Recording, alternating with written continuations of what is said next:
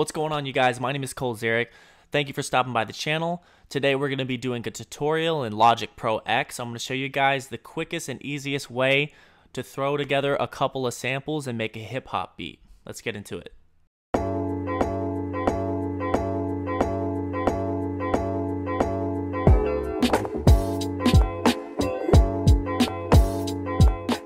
Alright, so what I have in front of me, I have a jazz sample that's instrumental, and I have drums that I laid over it, and let's listen.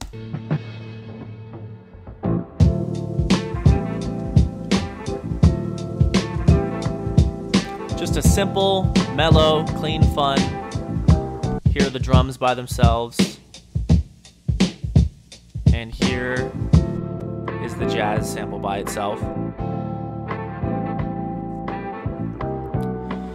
Alright, so what I want to show you in this tutorial, how to sync up these two songs that have different tempos, to sync them up into one song, and where I got these samples and where I think is the best place to look for samples for when you're making your own music. So first thing, let's go ahead and start a brand new project so you can see step by step how I did this.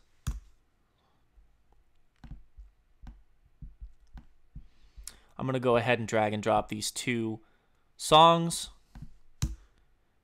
So let's focus on our jazz sample. The first step we want to do in sampling is we want to identify what BPM it's at. What's the tempo?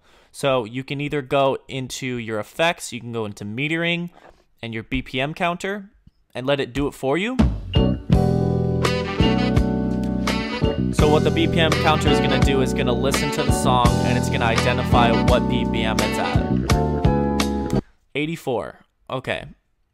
So let's go up to our top BPM and we'll type in 84. So a quick tip for you guys, if the BPM counter is not working, because sometimes it's hard to rely on it, you can go to a website called all8.com. You can honestly just type in BPM counter on Google and it's the first thing that pops up. And what this will let you do is you can tap any key on your keyboard along with the beat and you can identify it manually. So what I usually do in this case is I'll play the song and I'll tap along to identify 1 and 2 and 3 and 4 and 1 and 2 and 3 and 4. Alright, so you can see that we pretty much came to the same conclusion, 84 or 85. That's the nearest beat that it's going to. Alright, so the next thing we want to do, you see my cursor? I'm going to go up here to show, hide, flex. I'm going to click on that icon. I'm going to click on it again. Then I'm going to click the drop down menu on rhythmic and you can see a bunch of lines just appeared.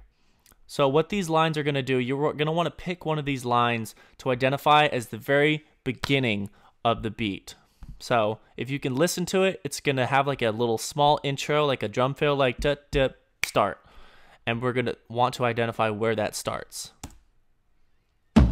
Now, so that's where the beat starts. It starts at this line right here.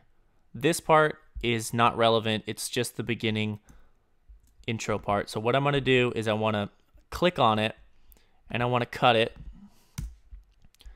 And I want to bring it to the very front of our project. So that's where we are starting.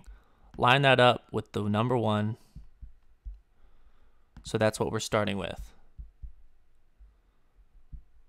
I'm actually going to line it up with... Alright, I'm going to move this out so I have a little bit room to work with. And I want this to line up perfectly. So I'm going to go to 1. I also want to cut... Stop.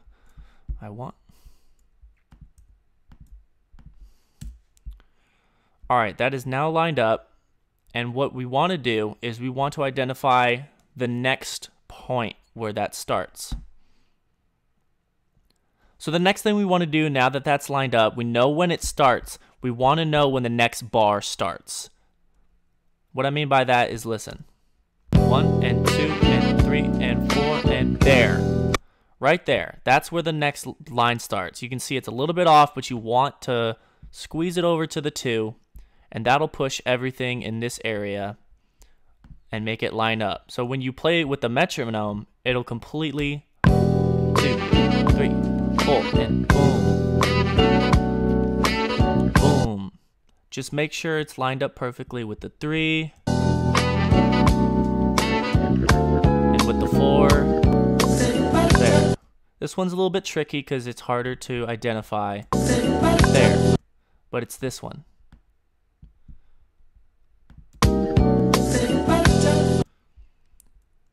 Just to test it out, you can cut it, copy and paste, and see how it transitions. Perfect. So we have a seamless transition.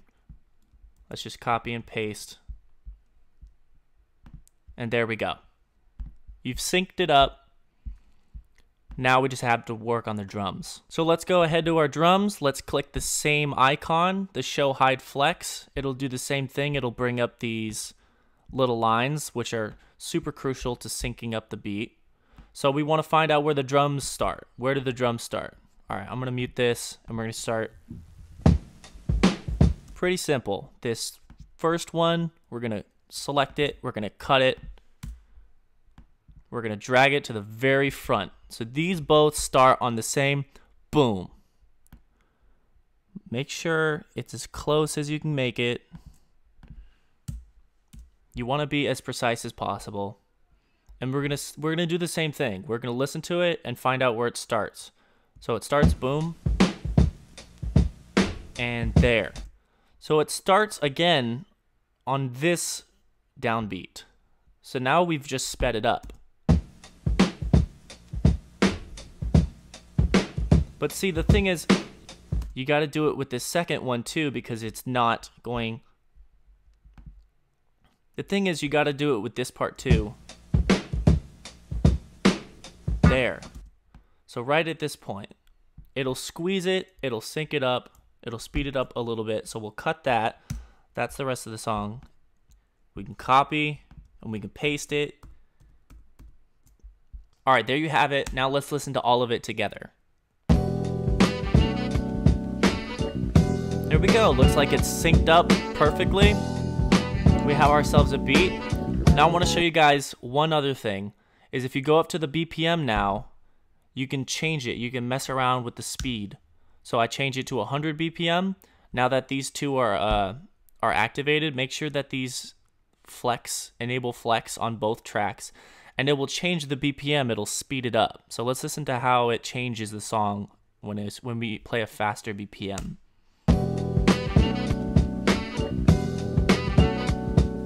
So you can make it faster, you can make it significantly slower. That might distort the track, keep that in mind.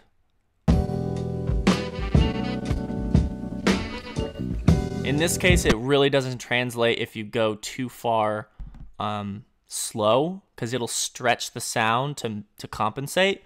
So we had it at 84 to begin with, correct? It sounds the most natural. It's gonna distort the slower you make it and the faster you make it. So let's go crazy. Let's go 160, see how that sounds.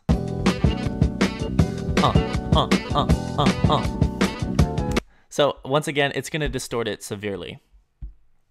But there you have it. You just learned how to sample in the quickest, easiest way. Now that you've learned that, let's take a look at where I found these samples and the best source to get samples to look for inspiration. Go ahead on Google and type in whosampled.com.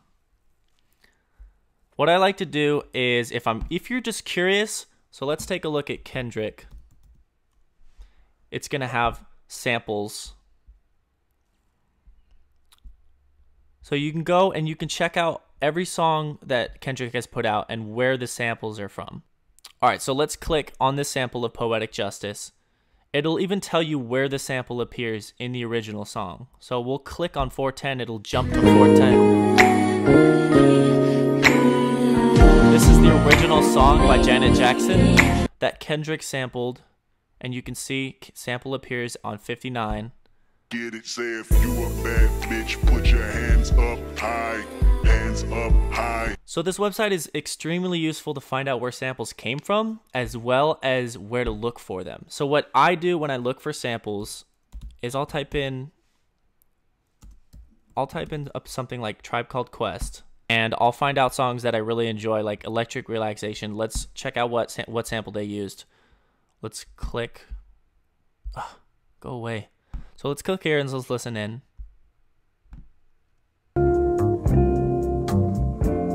So this is the original song by Ronnie Foster called Mystic Brew. And this is how Tribe Called Quest sampled it in their song.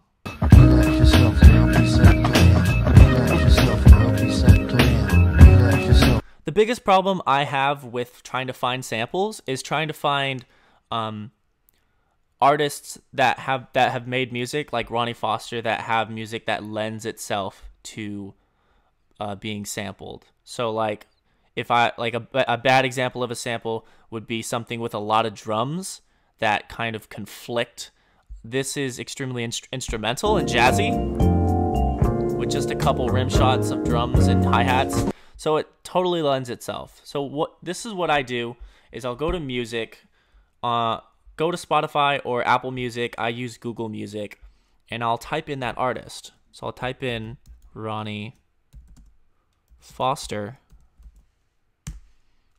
I'll find the same exact artist. What do you know? Mystic Brew is his most favorite or most popular. But what I'll do is I'll go and I'll just listen to his albums and I'll just try to find something. Gosh dang it. Come on, Google. Why do you always freaking crash on me? So I'll just listen to one of his albums, or I'll listen to his most popular, and I'll try to find something that lends itself to sampling it, and I'll try to flip it, or I'll try to tweak it. So use this tactic. It helped me find these samples that we worked on. But that's going to do it for this video. I hope you guys learned a lot. If you did, please leave me some feedback in the comment section if you did. And if you enjoyed the video, please leave a like and subscribe. Once again, my name is Cole Zarek, and I'll see you guys in the next video. Peace.